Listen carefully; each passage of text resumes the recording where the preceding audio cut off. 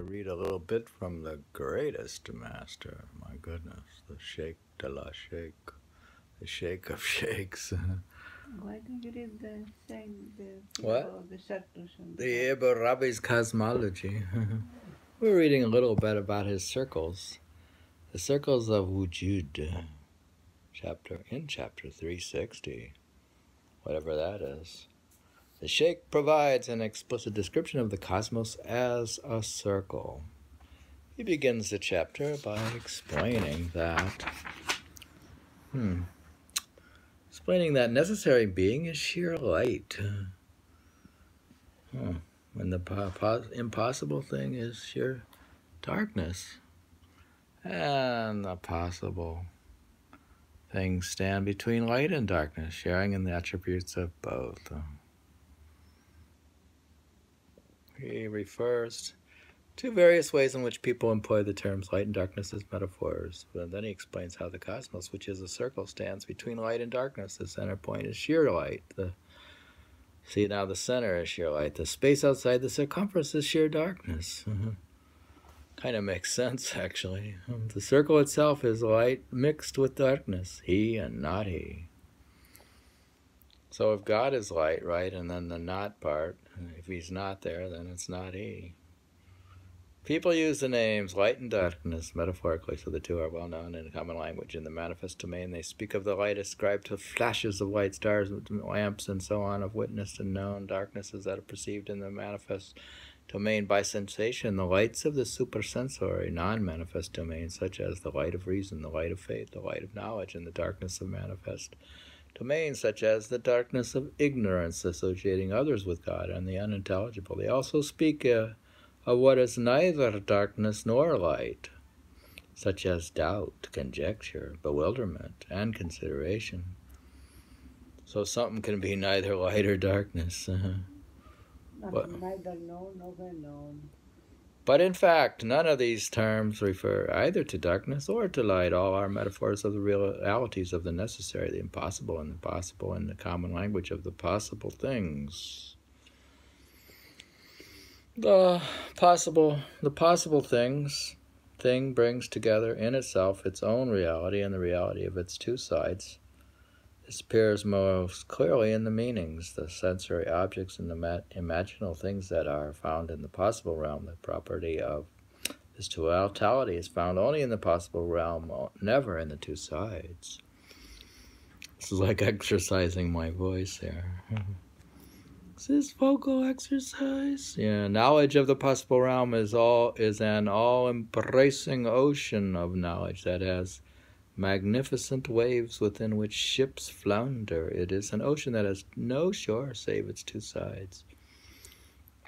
About its two sides, one should not imagine what is imagined by those rational faculties that fall short of perceiving this knowledge, like right and left in respect to what stands between them. The affair is not like that. On the contrary, if there is to be an imagining, there is no escape from it. You should imagine what is nearest in relation to what we have mentioned, which is that the affair in itself is like the center point, the encompassing circumference, what is between them. Okay, the point is the real. All right, he's saying the center is the real. All right? Or maybe a point in the circumference. No, the point is the real. The space outside the encompassing circumference is non-existence. Or call it darkness. And what stands between the point and the space outside the circumference is the possible thing. Oh, that between the circumference and the point is a possible thing, like the image we have drawn in the diagram, figure 6. We have indicated a center point because it is the root of the wujud of the circle's encompassing circumference. The circle has become manifest through the point. In the same way, the possible thing becomes manifest only through the real. When you suppose that lines extend from the circle's center point to the circumference, these reach and end only at a point, so the whole circumference has a similar relation to the point. This is God's words, and God is behind them, encompassing, and His words, He encompasses everything. Each point of the encompassing circumference is the end of the line, and the point from which the line extends to the circumference is the beginning of the line, for He is the first and the last. He is the first of every possible thing, just as the center point is the first of every line. That which emerges from the Wujud of the real and becomes manifest from the real is the non-existence that does not accept Wujud, and the lines that emerge are the possible things. From God is their beginning, and to God is their end, and to Him the whole affair is returned. Where the lines end only at the point, hence the firstness of the line and the lastness of the line pertain to the line / do not pertain to the line. Say whichever you like. Do you understand this? I'm just a 2-bit reader. I'm just a reader. He's too smart for me. I can only read it. Hence the firstness of the line and the lastness of the line pertain to the line / do not pertain to the line. Say whichever you like. This is too abstract. It's good you have an abstract mind. Such things it can appropriately say. They are neither he nor other than he, like the attributes in the view of the Asarites. He, quote, he who knows himself, unquote, in this manner, quote, knows his Lord, unquote. This is why the lawgiver turned you over to knowledge of yourself and knowledge of God through his words. We shall show them our signs, which are the signifiers unto the horizons and in themselves. Hence, he did not leave aside anything of the cosmos, for everything of the cosmos that is outside of you is identical to the horizons, which are the regions around you, until it is clear to them that it is real. Nothing else, because there is nothing else. God, I don't understand this.